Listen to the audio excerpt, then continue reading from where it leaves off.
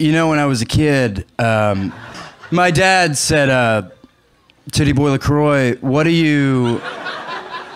He would call me Little Tibbs, and... But he loved me in his own way, and he said, what do you want when you grow up? And I said, $200 to Walgreens. And he stopped me, and he said, shh. And he said, what do you want it for? And I said, I want to print out pictures of Terry Bradshaw. And I want to print out pictures, not just of Terry Bradshaw, but I want to print out pictures of John Hawkes. Okay?